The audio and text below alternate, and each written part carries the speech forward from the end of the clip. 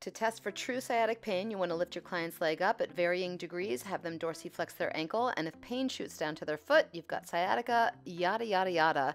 This is also a great stretch for people who don't have sciatica. And most of the time, there's so many other things happening that show up like sciatica, feel like sciatica, and that people think are true sciatica. Don't get me wrong, when that nerve is pinched, it is awful, but there are so many elements that can complicate this. So today, we're going to talk about what those look like and how you can help.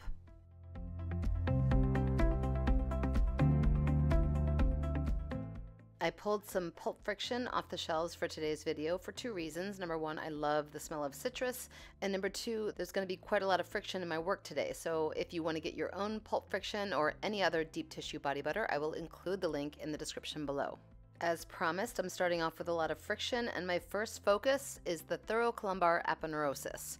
I'm choosing this incredibly thick sheet of connective tissue as my starting point because if you look at the relationship between the connective tissue of the lower back that bleeds down into the connective tissue of the hip and the IT band, which anchors itself into the posterior femur and then bleeds all the way down through the knee into the connective tissue of the Achilles tendon and the plantar fascia, you could see how radiating pain down in this area can feel a lot like sciatica. I'm going to talk more about this later, but for now I want to bring your attention back up into the lower back.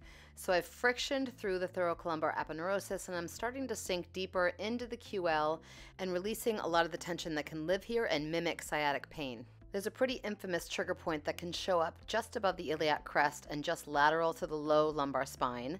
And when this trigger point rears its ugly head, the radiating pain that accompanies it can be felt down through the hip and all the way down into the IT band. So right off the bat, we're starting to see how other soft tissue dysfunctions can lead people to think that they've actually got a sciatic nerve impingement.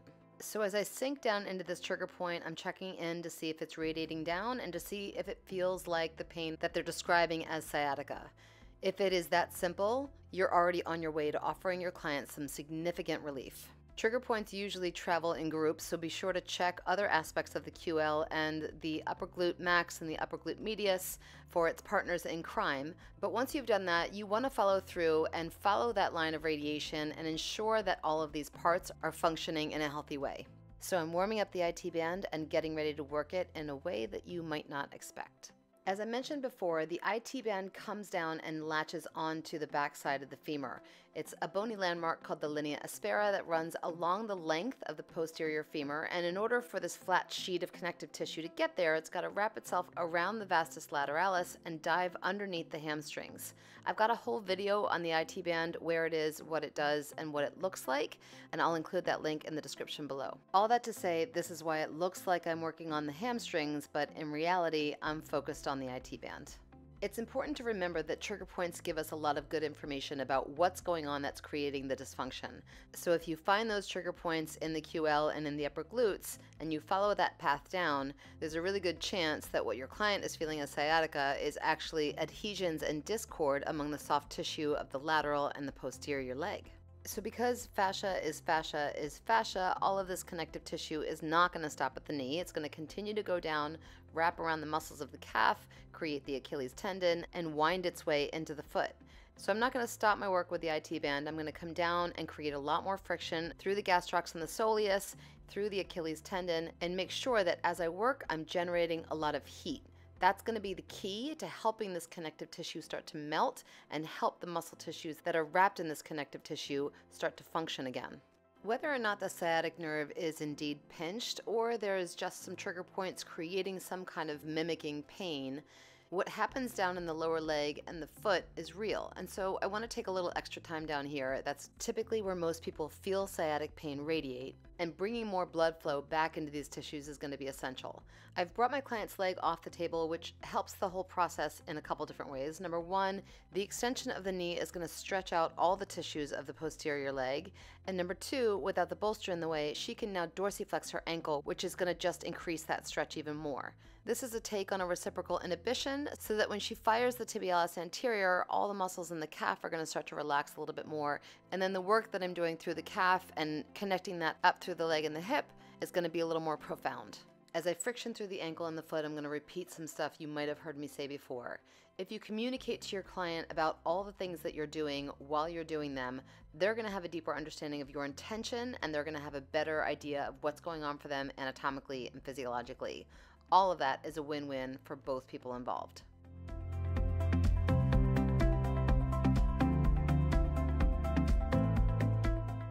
And you guys thought I was never going to get to the hip. Here I am at the hip. I've got my client out from under the sheets and I've got her clothed because I want to talk about how to do a lot of this work without having to fumble with the drape. So press pause, get your draping down, and let's go. Eventually you're going to need to sink down underneath the glute max and the glute medius, and one of the best ways to break that barrier is with an active engagement technique. So as I compress down into the upper glutes with a fist, I'm having her pull her leg into extension, which fires the muscles I'm targeting. And as they're contracting, my compression stays strong, focusing down toward her thigh, not down toward the table. And then when she relaxes down, I'm able to sink down into those deeper muscles that are more directly affecting the sciatic nerve.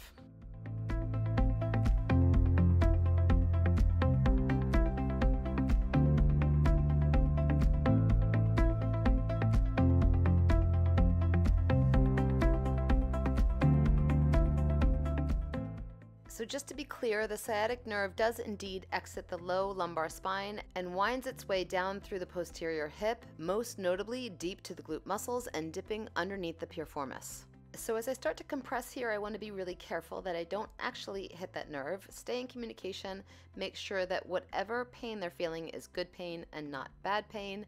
And using an elbow here is a great way to find some depth. So as you can see, I'm bending my elbow, and when I do that, I make a sharper point of contact. When my elbow is more open, the pressure is more broad, and then as I bend my elbow, that focused compression sinks down a lot deeper. I talked about trigger points being one way that sciatic pain can show up and not really be sciatica, and the piriformis pinching down on the sciatic nerve is another way that can happen. I'll get to more specific piriformis work in a second, but first I want to reiterate the importance of softening the more superficial tissues, specifically the glute max. So the glute max comes down and inserts into the IT band, but part of the glute max also comes down and inserts into the gluteal tuberosity, which is a bony landmark on the top of the posterior femur. So I'm going to take some time and really focus on that. I used extension earlier to work with the glute max, but this time I'm going to use external rotation. So with my fingertips, as I apply pressure into this attachment site, I'm having her turn her knee out to the side so that when she relaxes down, I can sink in even deeper, create a little friction, and help release those attachments and start to uncomplicate a lot of the chaos that can happen in the lower half of the glutes and the lower half of the deep six.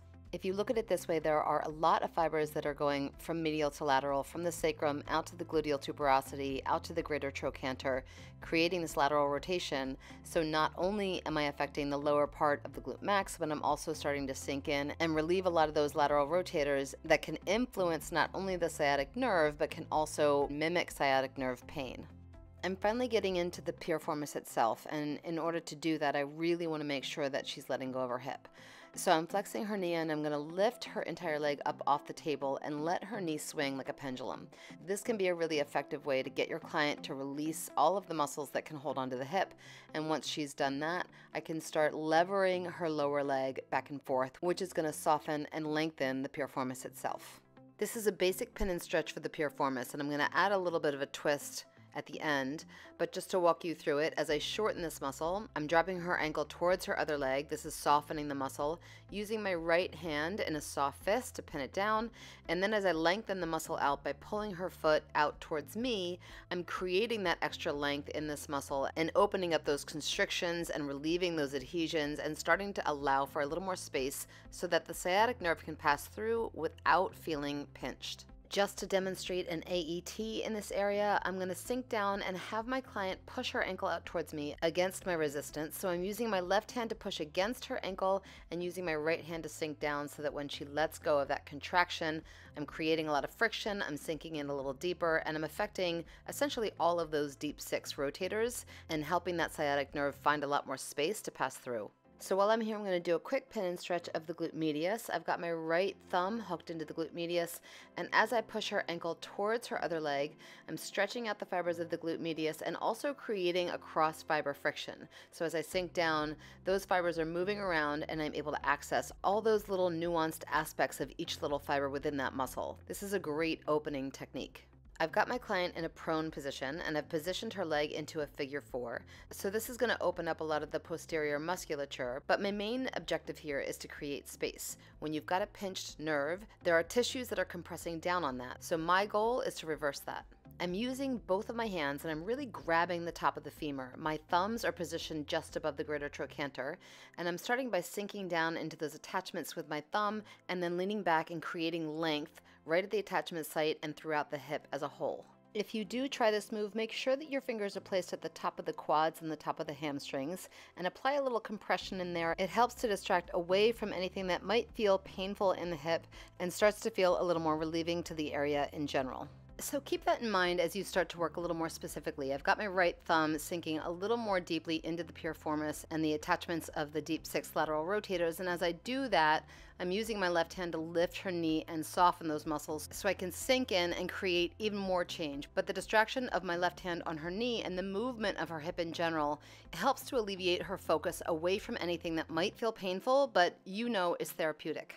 Regardless of whether or not the piriformis is doing the pinching of the sciatic nerve or whether or not there is an actual impingement, you want to focus on all of the muscles around the hip and inhibit any guarding responses. So I've got my left hand sunken into the TFL, and I love this work in this area because this is a really softened position for the TFL. So as I sink in with my left hand, I'm using my right hand to push the hip up even higher, creating some movement and even more softness so that the depth I'm able to get to in this often hard to access area is even greater.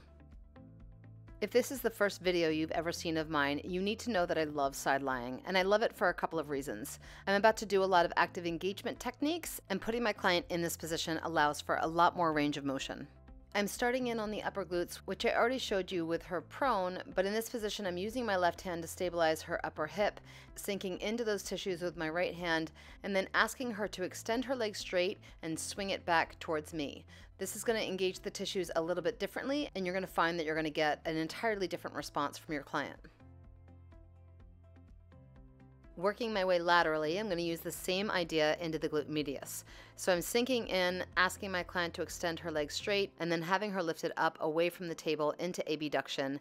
As she does this, I'm really sinking in. You can use your elbow if that's a little bit easier. Either way, you're working into these tissues from a new direction and accessing what the hip can do from a different perspective. Continuing on my path, I'm working my way now into the anterior hip, into the TFL, and what this muscle does mostly is medial rotation. So I'm having my client kick her leg out straight, and as I sink in with my fingers, having her point her knee down towards the table. This activation is going to create the same response so that when she lets go, I can sink in a little bit deeper, but at the same time, it's also creating an inhibiting response in the posterior hip. So when the front of the hip activates, the back of the hip has to let go in order for this to happen. So this technique works twofold and is especially productive.